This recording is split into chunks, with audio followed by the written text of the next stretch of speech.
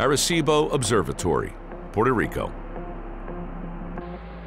45 years ago, it sent a powerful radio message deep into space, kickstarting our efforts to make first contact. The Arecibo message was the first communication or attempt to communicate with a possible civilization out there in the galaxy or outside of our galaxy. Today, that message is speeding towards the M13 galaxy cluster, 25,000 light-years away. It contains information about our world, where we are, even the makeup of our DNA. The purpose of this message was, of course, like trying to say hi, and also like to light up this question about, are we alone in the universe?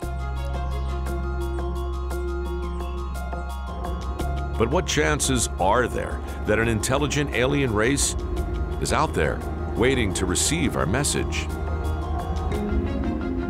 Do I think there's other intelligent life out there in the universe? The answer is a resounding yes. Yes, I do. We know that life began on Earth pretty much as soon as our planet solidified. So why wouldn't that have happened somewhere else? If life has evolved on other worlds, just how many alien civilizations are out there that we could potentially contact? Astronomer Frank Drake developed an equation to help answer this crucial question. The Drake equation is a really admirable attempt to apply some quantitative reasoning to the probability or the possibility that there is life beyond the Earth.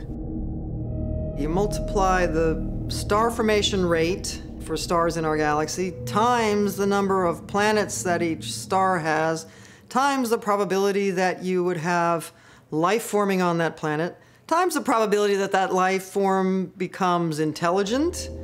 And they estimated that there were about 10,000 intelligent civilizations within our galaxy.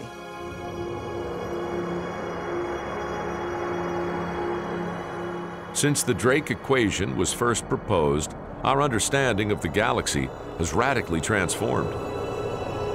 We have now discovered worlds outside our solar system. Exoplanets. Exoplanets are being discovered all over the place. There are about 4,000 of them now known, and techniques are finding more every day. Scientists believe what we've found is the tip of the iceberg. So, if the cosmos is so good at making planets, perhaps it can produce the conditions to make life throughout the universe. When the Drake equation was devised all those decades ago, we didn't know that exoplanets existed. And now we think that there are quite literally more planets than there are stars in the universe.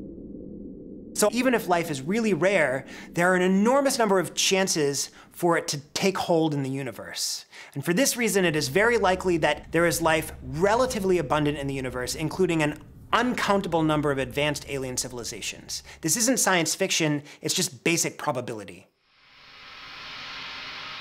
Probabilities suggest a multitude of alien civilizations are out there. So, isn't it a little strange we haven't made first contact? I think there's every reason to believe that there are civilizations out there, but we have no evidence of them yet. Why haven't we found other civilizations out there? One answer could be the sheer vastness of the cosmos. Look at all these lights out here over this cityscape. You can think of these lights as like stars in the galaxy. Now, if there's 10,000 communicating civilizations out there in the galaxy, you might think, oh man, look, there's one right there, right down the street. The problem is, there are hundreds of billions of stars in the galaxy, which means that maybe our nearest neighbor that we can communicate with is not right there, but way across the city. We live in the suburbs of the Milky Way, 75,000 light years from the furthest edge. Radio signals travel at the speed of light. This speed limit means that any signal sent to the opposite side of the galaxy would take 75,000 years to reach its destination. The thing you have to remember is the galaxy is gigantic. Even if there are 10,000 civilizations in the galaxy, it's possible that the distances between stars are just so huge that we're never going to be able to communicate with each other. So, the 45-year-old Arecibo radio message could still be tens of thousands of years away from any potential alien civilization. The target was 25,000 light years from here. The message is now 45 light years from here because it's traveling speed of light, so it's really far from the target. The vast size of the universe is a huge roadblock to making first contact, and the laws of physics prevent radio signals from overcoming it. You just cannot go faster than the speed of light. So our galaxy may be filled with life, filled with civilizations, but they're so far away. I don't want to be the bearer of bad news, but the universe is just really, really far too large. The universe may be large, but we're putting the most advanced technology on Earth into action to try and speed up the search.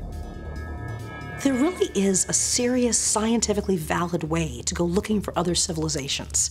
And the Breakthrough Listen project is really the best thing we have right now. State-of-the-art facilities around the world, radio telescopes, optical telescopes as well, are all looking up to the sky together. Breakthrough Listen is targeting the 1 million stars and 100 galaxies closest to Earth. It is the most comprehensive search for alien communications ever undertaken. If there was an aircraft giving off a radar signal, and that aircraft was around any of the 1,000 nearest stars, the Breakthrough Listen project could hear that. So if there's something out there that's actually giving off a signal, Breakthrough Listen has a chance to find it. Breakthrough has started by listening in on the nearest 1,700 stars to Earth. So far, silence. This is the wonderfully, beautifully frustrating position that we find ourselves in. We haven't heard anything yet. So we're in this position where a negative result doesn't mean there aren't civilizations, but we have no proof that there are. Breakthrough Listen is just beginning its hunt. There's much more real estate in the cosmos for it to search. It's a big job, demanding a lot of patience.